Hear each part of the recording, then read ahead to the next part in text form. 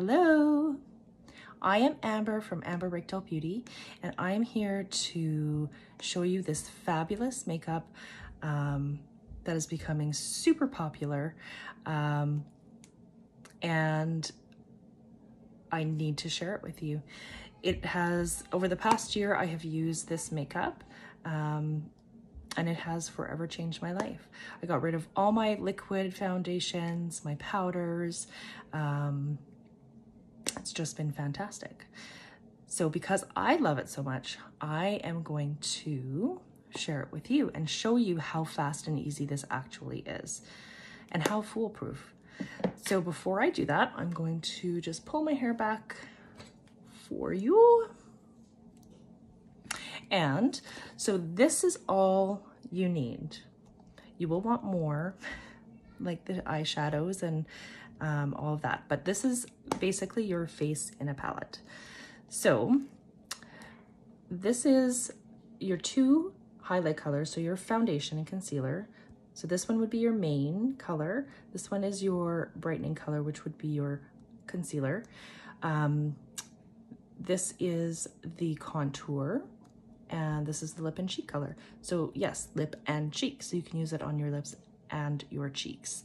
So this is just going to be one layer on my face, kind of paint by numbers, and I will just blend it in with one of my brushes. It is cream based, so it moves with your skin, and it is doesn't feel cakey. It's super light. It's done great things for my skin, just because it is cream based, so it's not clogging my pores. So I'm going to start with my contour color. The contour is what gives your face the definition, or the shadows, where you need the shadows. So that is going to be placed along your hairline, and there's no wrong way of applying this. So the second place I'm going to place my contour is just on that cheekbone, or just a little bit below. So you can kind of gauge that by where your ear stops here. So I'm just going to place the contour there. And because it's super pigmented, you seriously do not need a lot. So this is what's going to create the shadow to make your face appear narrower. And I'm going to do my jaw line as well. Again, so this is going to create that shadow, and you can kind of see that there. So that is going to make your face appear thinner as well. More structured, I guess I should say. I'm going to put it just a little underneath my lip there, and that just gives the appearance that your lips are fuller. And then I'm going to go in, I'm going to take my two fingers and contour my nose. Just this gets the best, most even line, and that just goes like that. So it's going to look a little silly right now, but it seriously is super fast and super easy.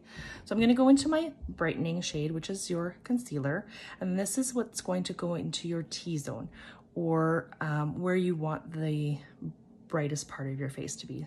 So for that, I'm going to put it just in between those lines of the contour. I'm going to place it in the corners of my eyes and just on the outer part of my eyes. And this is going to create the illusion that you have had a facelift. I'm gonna put a little bit on my Cupid's bow, right in here. Just all the areas that you want brightened. So that is the concealer, your brightening highlight. Now I'm gonna go in with my main, and I'm going to fill in the spots that I don't have my other highlight or the contour. So, I mean, you can put on as much, as little as you want. Again, it's super pigmented, so this is a lot. You don't need this much, so these will last you a long time as well. Okay, and then I'm gonna go in with my lip and cheek color. Today I chose Madrid, so I'm going to just place that on top of my contour, just above the contour. And I'll put some on my lips as well. So you can apply this with your finger as you just saw me do, super easy. Or you can apply with your brush. So I'm gonna go in right now and just blend away.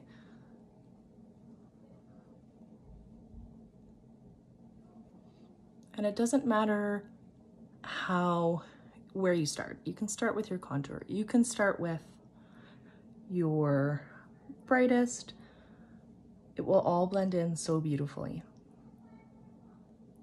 And I'm just putting what's left on my brush just on my eyelids, just to prime my eyes, to do some eyeshadow after. Okay, so now I'm gonna go in and I'm going to do the contour.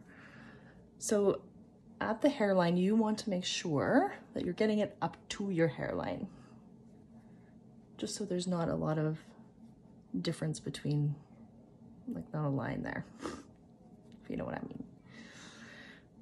And just doing little swirls. You don't have to press hard.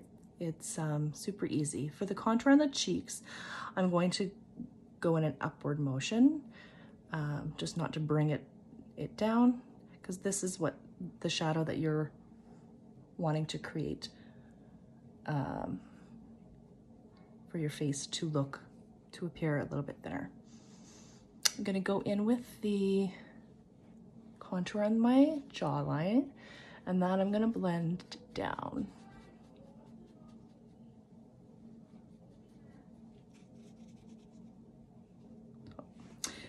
And then just continue to blend in those highlight colors, blend it up into my contour. So you can already tell that the contour has created that shadow on my forehead. Once I've blended that all in, and I'm going to blend my brightening. So, and these brushes, the one that I'm using right now is the Buff brush, and they are specifically made for this cream makeup. So when you do purchase the Seint makeup, I definitely suggest getting a brush. And it will last you a long time, especially if you purchase the brush cleaner, which is absolutely amazing. Cleans, sanitizes your brushes, and you can use it right away after using our brush cleaner. Just gonna blend that lip and cheek color up a little bit more.